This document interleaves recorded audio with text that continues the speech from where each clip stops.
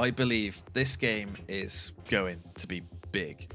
And this game is Marauders. Marauders is a new game coming out, published by Team 17, and I'll go into why I believe this game will be really big. But if you are interested in this game and you are going to be getting it, subscribe to the channel because there's going to be plenty of content coming out for this game, such as guides, tips, streams, and my own progress, including little challenges I'll do like 0 to Hero. So Marauders is a new extraction looter shooter where the whole aim of the game really is to get more money, progress through your quests or contracts or tasks, get better loot, better guns, better armor, and sort of rinse and repeat, keep killing people, keep getting better stuff, and just keep dominating people. This genre of games, the extraction looter shooter, is going to see a big boom of similar games, and I think it's all down to Escape from Tarkov because that is an incredibly popular game. There have been other games out in this genre already.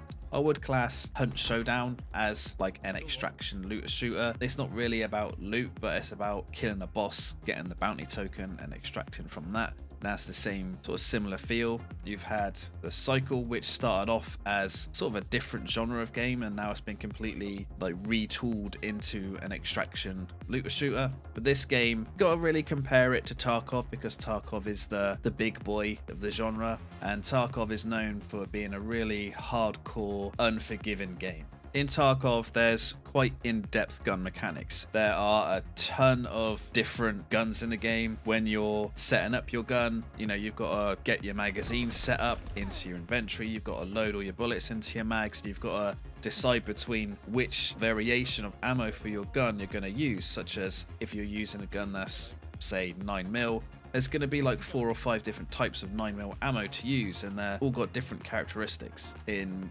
Marauders, it's not like that. It is just 9mm. If your gun uses 9mm, you just put some 9mm ammo into your inventory, and you don't have to worry about magazines. It is using like the traditional ammo management from like many other games where you just reload, you don't lose any bullets, it just stocks up your current bullet count in your gun. Also with Tarkov, the gun attachment system is insane, and I don't think we're going to get a game like that uses that level of detail with attachments in a very long time, if ever. And Marauders, it doesn't use that. It's a much more simpler attachment system, such as the Sten gun. You can attach a silencer to it, and that's it, nothing else. The MP40, you can put a stock on it and I think another silencer on it, but there's only like one type of silencer for that weapon, one type of stock. And when it comes to Tarkov, there's again tons of different silencers, tons of different stocks. So with Marauders, again, it's simpler. You don't have to keep a huge stash of different attachments or knowledge in your head about what attachment really is best. It's just this one attachment. And when it comes to healing as well, Tarkov is quite an in-depth healing system. You don't just use a first aid kit to heal yourself. You get different status effects from getting damage, such as light bleeding, heavy bleeding, fracture, and probably some others. And you've got to use a certain type of healing item or certain type of first aid kit to heal that particular effect. But when it comes to Marauders, you just use a healing item and it just refills your health. You don't have limb damage, it's just health. You don't have to worry about micromanaging your body parts and status effects. But is simple bad? Well, no. I think by making it simple in this way, you can have a greater emphasis on just playing the game. In terms of getting into the raids, killing people, looting and getting out. You don't have to worry about all this extra little stuff going on. You can just stay really focused on the act of killing, raiding, questing, looting, and getting out. The game also has this really unique diesel punk aesthetic. So the lore for the game is, I believe that World War II pretty much never ended, and Earth itself is kind of screwed, and it led to everyone sort of going into space. And you're essentially like a pirate raiding to essentially get resources, get better stuff, get richer. And that kind of explains why there's World War II weapons in the game, which I will openly admit is weird, because I think the actual year for the game is like the late 90s, and if World War II never ended, you would expect weapon technology to at least progress because they have got space age technology. but there's still MP40s, the Sten gun, SVT-40, but there's also later guns as well, such as like an Uzi, an M16, and there are some like made up weapons as well. But I will admit, you know, I do love World War II games, so using these World War II weapons for me is kind of cool. I do like using them. So with it being set in space, there is spaceship combat. Every single raid you start, you will start on your little ship. You always have this default ship called the Rust Bucket available. Even if you abandon it, you will always have this ship, so you don't need to worry about that.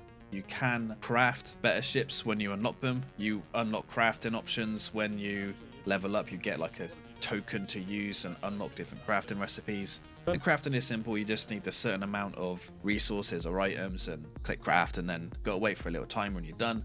But you can craft bigger ships, and you can just steal bigger ships from other players because it is set in space. You can of course use your gun on your ship to destroy enemy player ships.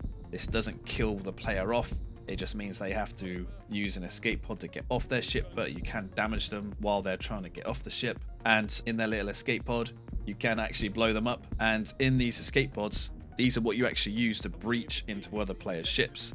So you can just focus on that if you want. If you want real sort of hardcore PvP, just straight away, use your ship, get into an escape pod and breach into another player's ship. And these ships are multi-crew ships. Even the default one has 2 spots, one for a pilot, one for a gunner.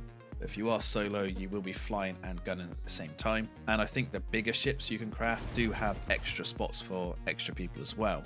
And the crew size you can have is up to 4 players. There are also some rare AI ships that can spawn in. They do have like a low % chance to spawn in, but these ships do have, or can have, some really good loot, and they're full of AI enemies. So again, it's this extra sort of variation in the gameplay, because when you spawn into these raids, at least at the time of recording, you don't get to choose which level you go to, which I hope they do actually add that ability in to choose where you want to go. But if you don't want to raid the station that you see when you spawn in, if there's an AI ship, go take that out instead. Now the game will be launching into early access, and I will say there is a bit of jankiness to the game.